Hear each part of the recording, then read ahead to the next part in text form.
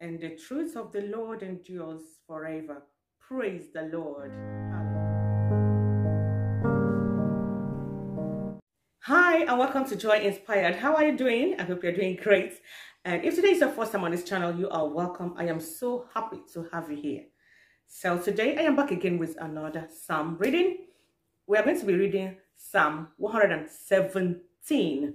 That is the shortest Psalm. Oh my God. So with that being said, let's get into the video.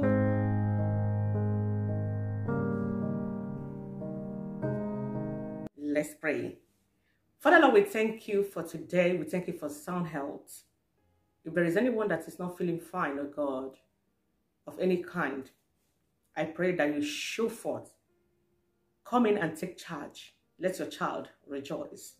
We are about to read your word, oh God. We pray that you give us the understanding, and through your word, help us to know your will in our lives. In the name of Jesus Christ. Amen. Let's read. Praise the Lord, all you Gentiles, laud him, all you people, for his merciful kindness is great towards us, and the truth of the Lord endures forever. Praise the Lord. Hallelujah. That is the word of God for us today. We thank him for his word. We give him all the glory for his mercies, kindness. God is merciful. Forget all that is troubling your life and believe that God's kindness supersedes all that. He will come. He will come for you, okay? So worry not. Thank you so much, oh God, for your word today. We are so happy that you care about us.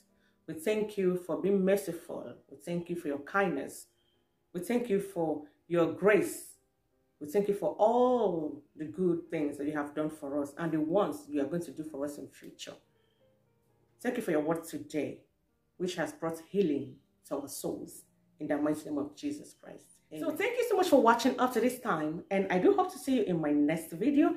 If you have not subscribed, go ahead and subscribe. Remember to turn on the bell for notifications so that anytime we upload another video, you will get the notification. And thank you so much for watching. As always, remember, Jesus loves you.